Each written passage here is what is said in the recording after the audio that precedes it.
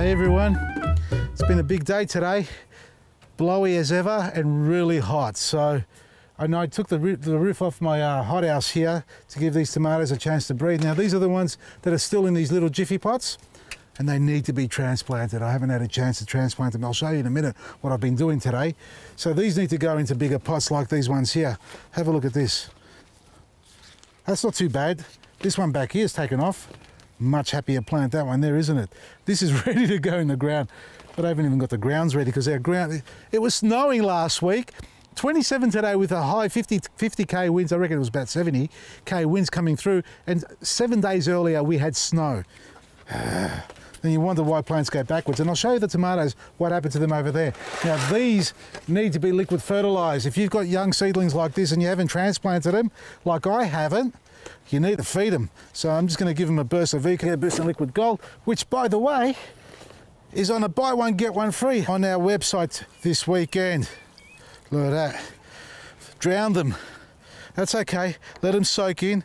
Wetting the foliage is good for them too.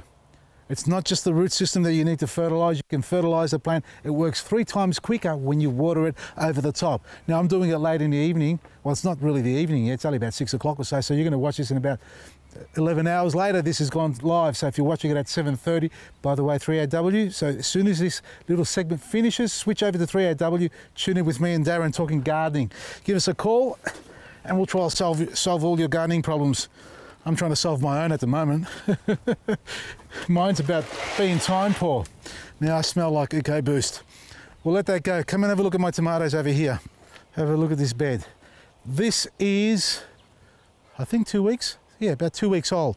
This is 2 weeks old. This bed we've got endives or chicory, if you want to call it that, spring onions, and these are the tomatoes. Now, same batch of tomatoes, but these were out in the snow, the day it snowed here.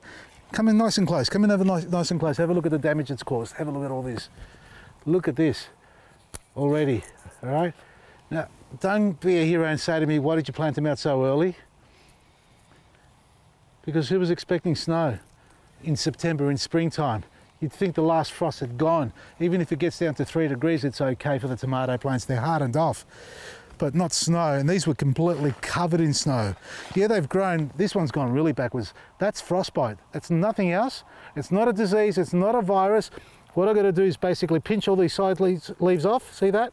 Take that off. We've got to have a look at this. We've got a new shoot coming up here. Wait, let me get rid of that. That's gone. See that little shoot there? See that one there? I don't need this either. That can go. Get all these off the property. See that shoot there? That's a little new shoot that's coming up. Now, we're going to train too on this imaginary trellis. I haven't put it up yet, but it's going to be concrete mesh. Still early for it. But yeah, I'm hoping this will clean up. Yeah, a little bit of burn on top. This one's a lot better. And how are the other ones? So just clean off all the leaves. You just pinch off the sides like that. And we'll show you how to train it as the plants grow. But for now, we just got to monitor them so they make sure they don't go backwards. This is the new bed we're setting up. In the middle, I'm putting beans. Yeah, they're not tall enough. This section here, we're going to put more mesh all the way up there. Stand on the edge here so we can harvest. Train them nice and flat like a wall. Give us a bit of a screen so we can have a bit of protection. So whatever we plant there, they'll be a lot better. And we've got under here again, chicory, pak choi, spring onions. There's 20 in each row. 3 rows, 4, 5 rows. There's 100 plants here, 100 plants there, and then the beans are in the middle, buried. 3 beans per little section, about 15, 20 centimeters apart. Bilotti beans, and I think just a typical snake bean going up there. And we haven't finished filling the soil up. Look, I ran out of soil. This is 10 meters long by 1.5 wide and 400 high. That's all you need in height. And the last but not least, folks, our bee corner. That grass has grown out of control. We're going to attack that, and we're going to show you that in upcoming episodes with Craig Castry and Clive Larkman, how to look after your bees and create a nice bee corner with lots of flowering plants, herbs and colour so they can enjoy as well. We had a couple of swarms last year, and there was one set up here, but it didn't work out because of the heat, exhaustion. They died, they collapsed. But it looks like they're coming back. Well, there's a couple of scouts out checking out the hive. We had it set up, it wasn't ready for it to be a swarm yet, a little bit early, but you know, from one day to the other, this weather, that's Mother Nature, Maresi. if you're watching this little video just after we finish posting it, tune into 3AW 693 AM dial. It's Gardening Me and Darren James. Give us a call with your gardening problem and I'll try and help you solve it. And it is our double deals weekend. The buy one, get one free on a huge range of products, plus a bonus 10% discount on everything else.